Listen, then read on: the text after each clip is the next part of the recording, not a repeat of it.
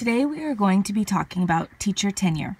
In this group we have Krista MacDonald, Melissa Dickerson, and Devin Riesbaz. Beginning this presentation, we will first define teacher tenure and discuss some guiding questions we had about it. Our questions will lead us in discussion about the history, rights, responsibilities, and the amount of time it takes to get tenure. We will also navigate through questions such as if teacher performance should have an influence on tenure decisions, how tenure can be improved, and if tenure is necessary. So what is teacher tenure? Teacher tenure is a policy that gives assurance of employment to teachers. It is a form of protection from being fired unless there is just cause. It is essentially job security for educators. Our group has decided upon 6 main questions that we felt would provide each of us with a better understanding of teacher tenure as a whole, as well as some insights to why it is such a controversial topic within the field of education. The questions are, first, how did teacher tenure come about, and why do teachers get tenure? Second, what rights and/or responsibilities does tenure give teachers? Third, what is the average amount of time it takes for teachers to get tenure? Fourth, should teachers' performance have an influence on teacher tenure decisions? Fifth, how can we improve teacher tenure? And lastly, is teacher tenure really necessary? The first question we would like to address is, what is the history of teacher tenure and why do teachers get tenure? The start of the tenure movement paralleled similar labor struggles during the late 19th century. Just as steel and auto workers fought against unsafe working conditions and unlivable wages, the teachers too demanded protection from parents and administrators who would try to dictate lesson plans or exclude controversial materials. In 1887, nearly 10,000 teachers from across the country met in Chicago for the first ever conference of the National Educators Association, now one of the country's most powerful teachers' unions. The topic of teacher tenure led the agenda, and by the turn of the century, teacher tenure had become a hot-button issue that some politicians preferred to avoid. New Jersey became the first state to pass the tenure legislation when, in 1910, it granted fair dismissal rights to college professors. During the suffrage movement of the 1920s, when female teachers could be fired for getting married or getting pregnant, or even wearing pants, such rights were extended to elementary and high school teachers as well. By the 1950s, about 80% of U.S. teachers had teacher tenure protections. Since then, though, there has been a slow erosion of both tenure protections as well as public support for teacher tenure. So what rights and responsibilities does tenure give teachers?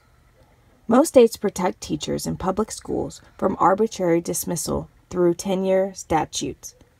Under these tenure statutes, once a teacher has attained a tenure, his or her contract renews automatically each year. School districts may dismiss tenured teachers only by a showing of cause, after following such procedural requirements as providing notice to the teacher, specifying the charges against the teacher, and providing the teacher with a meaningful hearing. Most tenure statutes require teachers to remain employed during a probationary period for a certain number of years. Once this probationary period has ended, teachers in some states will earn tenure automatically.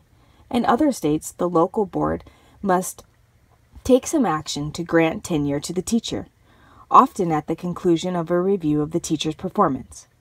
Tenure also provides some protection for teachers against demotion, salary reductions, and other discipline.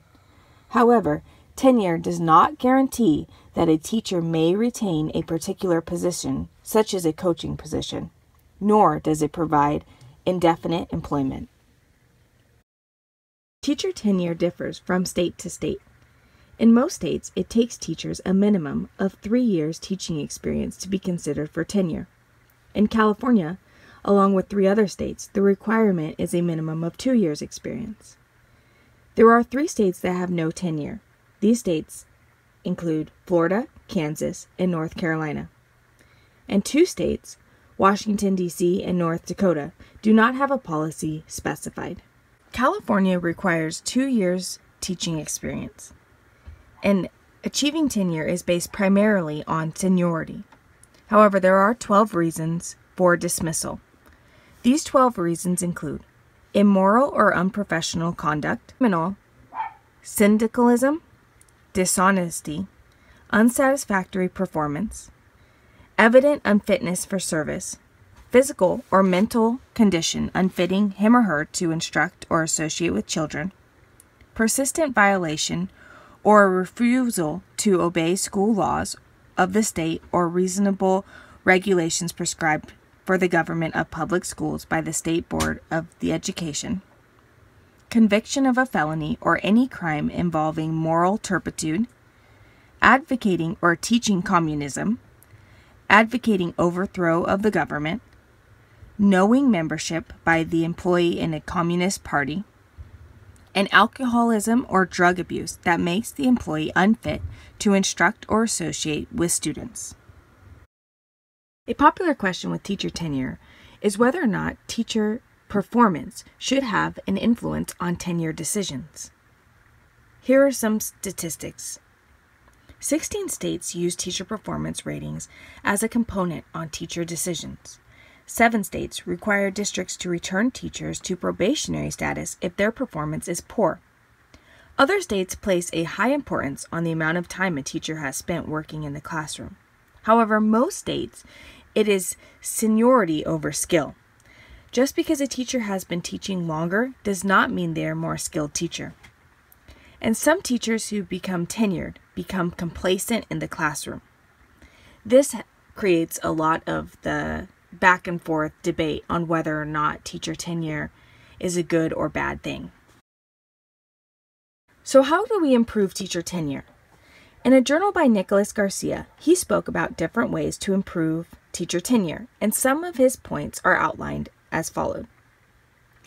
The first thing he suggested is that while some schools can receive tenure in as few as 2 to 3 years or less, like in the case of California, research has shown that 5 years performance is a better reflection of teachers' long-term performance.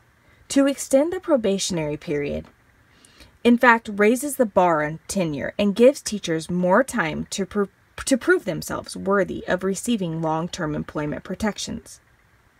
Tenure should be earned only when a teacher can show consistent academic progress of their students.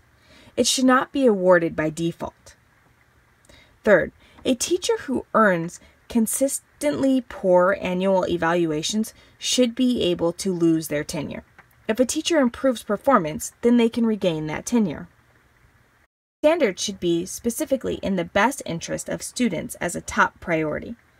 The appeal can change the process of bad faith instead of judgment on performance. Fifth, having zero tolerance for abuse and sexual misconduct. 6, by making hearings more efficient.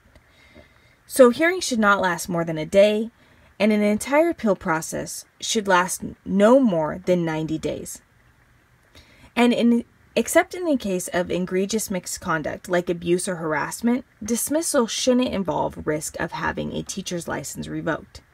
By making some of these changes, tenure may be viewed more in a positive light and be more accepted by the public as a whole.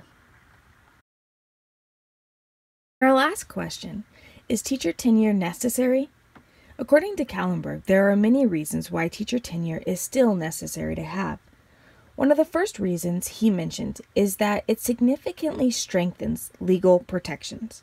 The employer must provide just case for termination. Second, it helps empower teachers to teach well. Tenure can protect teachers from adults, such as parents, to school board members that tell teachers how to run their classroom. Teachers will be able to teach students interests in a way that works. A third reason tenure is necessary is because teachers can openly disagree with their boss. Instead of being afraid to disagree, teachers would be allowed to have a different opinion and make open suggestions and express their opinions for the benefit of the school. Through tenure, it can also attract qualified candidates to teaching because of job security. Also, to teach with quality, not constantly worrying about losing their job in the future. Lastly, it can be easier to recruit teachers in low-income schools. Teachers may shy away from low-income schools because there is a higher tendency to be fired due to student performance. However, with tenure, teachers can feel at ease in applying for jobs to simply teach students and not worry about losing their job. So, has your view of tenure changed or remained the same? Are you a proponent or opponent of teacher tenure? Proponents of tenure argue that it protects teachers from being fired for personal or political reasons and prevents the firing of experienced teachers to hire less expensive new teachers. They contend that since school administrators grant tenure, neither teachers nor teacher unions should be unfairly blamed for problems with the tenure system. Opponents of tenure argue that this job protection makes the removal of poorly performing teachers so difficult and costly that most schools end up retaining the bad teachers. They contend that tenure encourages complacency among teachers who do not fear losing their jobs, and that tenure is no longer needed, given current laws against job discrimination. So, if you could, please click on the Google form link to begin your exit ticket. It's just a short survey on how you feel and why you feel that way. In closing, as a group, we hope that this short presentation has provided some meaningful information on teacher tenure. Regardless of your stance on this hot topic issue, as educators or future educators, I'm sure that we can all agree that our role is so important and we must strive to be just as passionate and hardworking 10 years from now as we are today. Because whether or not tenure still exists in the future, those who love what they do will be secure in their position regardless. Thank you.